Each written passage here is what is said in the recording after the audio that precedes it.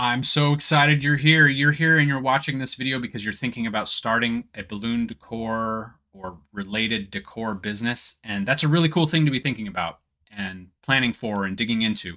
I'm Jeff. I'm with Balloon Suite and Asset Lab. And this video is going to give you the overview of, from our perspective, what you need to be doing as you're thinking about starting your business. Now, I've started several different businesses. I've bought and sold businesses. I don't own a balloon decor business, but my team works with hundreds of balloon decor businesses on their marketing. And so as someone who is business savvy and who has seen lots of these businesses come and go and start and be fantastic and grow fast and start and struggle, I definitely have a perspective that I think you would like to hear compared to all of the other perspectives and information I'm sure you're hearing. So let's talk about when you're starting a business. What do you need to think about before? I mean, like you might be looking at our how to start your balloon decor business article. You might be just hitting this on YouTube. I don't know exactly where you're coming from and what the context is here, but I'm going to go to the start, and we're going to talk about starting a business, right? When you're good at art and so you start painting and then you start selling and all that, it's a very different path than when you're thinking about the question, should I start a business and what business should I start? So I want to start there. So we're going to talk a little bit about that. And then let's talk about your competition and your market, because these are very important to figure out ahead of time so that you know what you're going to be dealing with on sales in particular. And then let's talk about some of the things you're going to need to actually get moving and get started and start that sales engine. All right. So let's start at the beginning. Number one, why do you want to do a decor business? Right? Why is this thing? Do you like balloons? Do you really love creating that stuff? Are you a business owner and you see an opportunity? You know, you're thinking you have a business and you're thinking about expanding into decor. I don't know exactly what the situation is, but I want you to understand why you are thinking about this as the business you want to offer. Have that clear in your mind, because the next thing gets interesting. What specifically are you going to sell? Oh, Jeff, I'm going to sell balloon decor. Okay. Are you going to sell grab-and-go garlands? Are you going to sell classic decor? Are you going to sell arches? Are you selling to a specific type of customer? Like you're specifically working on auto dealers, RV dealers, motorcycle dealers, etc. Or are you looking for the private party angle? Understanding what you're going to sell is important because everything else is going to hang off of this. Now, the next thing I want you to think about is how are you actually going to deliver whatever it is you sell? And when I say deliver, you just thought about a truck, but that's not what I'm talking about. We're talking about the business overall right now. So I'm actually talking about operations. Are you going to be the one inflating balloons and building the decor and putting it in a vehicle and delivering it to the customer? Or are you going to have a team that does that? Thinking through a little bit the operational aspect of this business, thinking about that now and how that's going to work, very important. You don't want to start your business without having an understanding for how you're going to fulfill orders, right? Now, so what do you want to sell? How are you going to create that and deliver it? This is operations. And now I want you to think about something that is probably the most missed item by the people I meet who are starting their decor business. Absolutely, the most missed item, the most important item. It's how are you going to sell this? Can't tell you how many people I talk to at the start of their balloon decor journey, and they're signing up for a Balloon Suite website package. You know, maybe they're getting the local SEO and some of these other things going too at the beginning with us, and it's very exciting, but they have no idea how they're going to go sell. They just want the website because people are just going to show up at their door. I really encourage you to think specifically about what are the activities you are going to execute on a daily basis, on a weekly basis, to actually get out there and build relationships and start selling decor and finding people who want the decor. For a lot of businesses that have started on Instagram and Facebook and TikTok, they've basically started doing organic balloon decor, specifically organic garlands. And so their primary sales channel is through social media, and that's how they're meeting people, and that's how people are finding them, and then they're sending them to their website and they're ordering there.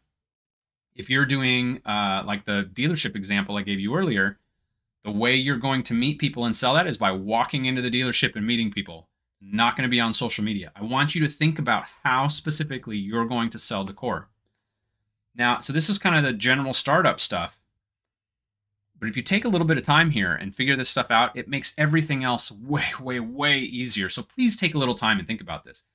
By the time you come to us for a website, we want to know who is your specific target audience for your business. Who specifically are you trying to sell to? And saying mothers with kids that have birthdays, that's not what I'm talking about. I'm talking about specific neighborhoods, specific business types, or specific attributes about that potential customer, so we can really narrow right in on who that is. That's why I'm telling you to spend some time thinking about how you're going to sell it and what you're going to sell, right? So the next thing, if you have an idea around all this, I want you to think about whether or not your market, meaning your geography, where you are. This is a local business, Balloon Decor.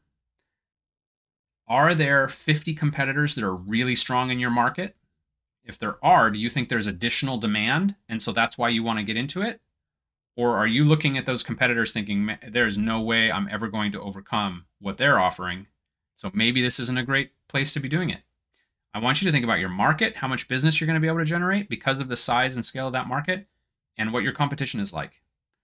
This is really going to help, particularly when you're thinking about your marketing. And remember, I'm coming from this marketing angle. My team comes from this marketing angle. Think about that ahead of time. When I started my first marketing agency, I did not think about the local competition at all. And I stumbled into a market that already had over 600 digital marketing companies when I started the business. I didn't take the time to figure that out ahead of time. And I probably would not have started a digital marketing agency the way I did if I had taken the time to think about this. So this is all of the startup stuff, right? Kind of zooming out, thinking about it. Yes, I'm really going to do this. Okay, so now let's transition forward. Let's talk about some of the things you're going to need. I highly recommend you get a business license. I highly recommend you get a business entity set up and that you do not operate as a sole proprietorship. Now, I am not going to go into the tax implications and the legal implications. You can go watch an incredible amount of videos about this from small business attorneys trying to teach you and help convince you of this. But please, please, please go get that business entity created. Do not use a sole proprietorship. An LLC is fine. There's many other options. Get that business license. Get yourself licensed. You're going to want business insurance. You're going into customers' buildings and rooms and rental properties and all that. You're going to have equipment. You could get hurt. A team member could get hurt. You're going to want to do those basic things for your business and protect your business and get yourself into a position where your taxes and your business are legit and worthy of a customer, right? And ultimately, you're not doing this because you want a job. You're probably doing this because you want to make money. Doing these things sets you up to make money, right? Once you have those things, it's time to start getting the selling engine going. You may have your equipment. You may not have your equipment. You might, I don't know where you are. You might have inventory. You might not have inventory. You might not know exactly what to order yet. I would recommend that you get your selling engine going first. Because if somebody called you today, you could say, oh yeah, no problem. I'm not taking orders until, or we're full until, and you could say 4 weeks from now. But if you go spend all that time getting your inventory and your equipment and taking all your training and all that stuff right now, and then you open up for sales and marketing 4 weeks from now, then you're like, okay, gosh, I really wish I had some business now. I've spent all this time getting trained and I put all this money into it. It'd be really nice if I had some customers. Let's flip that upside down, okay? Let's do business in the new way, not the old way. Let's go get the marketing engine and the sales engine going. Schedule those orders out there in the future.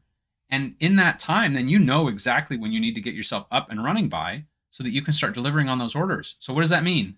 Again, we're a marketing agency, but you can. I hope you're thinking this. Shut the video off if you don't like the guidance, right? Go watch somebody else's video if you just want to be told, take this cool, awesome training package from me and, get really good at balloons and then the orders will come. If you want that, go find somebody else's video. Start your marketing and sales engine. You need a website. You need a Google My Business listing. You need a Facebook profile and an Instagram profile. You may already have started down this path, and so you might already be bringing people in. You might be doing a little business on Instagram or TikTok or something like that, particularly if you're coming in the garland and the organic route. You've got to get this sales engine moving. So if you're only sitting on a TikTok and you're selling on TikTok, let's get that website up. Let's get the ability for people to fill in a form on there. Let's get that Google business listing set up. We need to start getting reviews from your customers, right? We've got to get this engine moving so that you can generate revenue so that you've got the momentum you need to stay in this for the next 10 years and have this great business. And at some point you want to sell it, right? And cash out and make that liquidity. So get the sales engine going. Back up, listen to the list I just gave you. That's exactly what you want. At Balloon Suite, we provide all that. So you can go check out the plans on balloonsuite.com. You can go get started on the marketing side of what you need to do, the website, et cetera, et cetera, et cetera. So if you want that done for you, instead of you having to struggle through that, it's very affordable. Go in there, get the help. It'll be tailored exactly to the kind of business that you're looking for. We do balloon decor all day, right? Now, you're of course going to need equipment for inflating, equipment for popping, equipment. There's a bunch of different things. Again, there's lots of people out there who are going to give you that guidance, but you are going to need that basic equipment. You are going to need that basic inventory based on what you're selling and who you're selling to, right? If you're going to focus on the local universities as the, in the sports teams, you're obviously going to need inventory that's tailored to those colors and that kind of decor that they're interested in. You are going to need some training. You may already have it. I don't know where exactly you are in that part of the journey, but you're going to need some training on how to build the kind of decor and the techniques used to hang decor and attach decor and all that kind of stuff. Go seek that out as well, right? But you can do that. You can do these other things all at the same time. You can work on equipment and inventory and training all at the same time as you're rolling through that. You're going to need some office supplies. Of course, you're going to need a phone of some kind. You're going to need, a printer so you can print out your packing list for what all need to go in the truck or the van or however you're going to deliver and those sorts of things. Think through those things, but that's why I asked you to start at the beginning on how am I going to fulfill these orders, because that's what's going to help you understand exactly what you're going to need to fulfill. So let's talk about some questions that come up. Number one, how much does it cost to start a balloon decor business? It's pretty affordable. I don't know exactly what it's going to be in your specific area or your specific country because of the cost of equipment and shipping and the cost of balloons and all that. I don't know exactly what it's going to be in your area, but balloon decor is a very affordable business to start. It's not one of those I started with $0. It's not one of those I started with $500 businesses, but it's a very affordable business to get into from an equipment standpoint. It will succeed if you figure out how to sell it first, right? Which is why you're hearing that guidance from me. I get asked, how do I generate I want more orders from, corporate clients. I want more orders from event planners. I want more orders from dealerships or schools.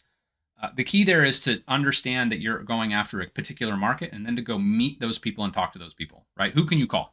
Do you have anybody that you know who is at a university, right? Could you call them and ask them who at the university would be purchasing this or working with the sports teams or, creating that environment? Okay, can you get to that person? Just ask them, hey, what's important to you?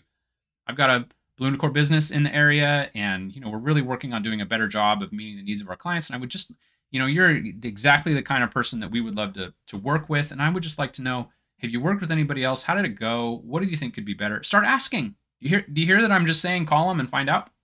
Call them and find out. Another great question that we get all the time and I see asked all the time online is, how should I price my work? Now, there's a couple different ways to go about this. You can price based on your expense. So what are the expenses of the stuff, the inventory, the expenses of the time, and then you can add a margin on that. The other thing you could do is you go shop your market. You could go look at what prices that other businesses like yours are charging, and you could use that as a place to start. No matter what you do, I need you to pay attention to your numbers, because if you get 3 years in and you're making no money and you're working full time and you have a person working for you, you're gonna hate your business pretty badly. So you need to be paying attention to how am I actually going to make profit out of this business, not just what can I sell and what would that amount be. So this is a little bit on, our take on how you should get going on your business. We have a very different take than others because we come from a very different perspective, a perspective much more founded in business and what do we need to do in business, and then what we see from our balloon decor clients and what's helping them be successful or not successful. If you like this kind of content, please hit that like button. There's no commitment there, but it just lets me know that you're liking it, you're enjoying it, and this is the kind of video that you want to see more of. If you know somebody who would benefit from watching this, please take a minute to share it with them. And whatever you're doing today, the fact that you're watching a video about starting a business means that you're in an exciting time, and I hope you're having a great day.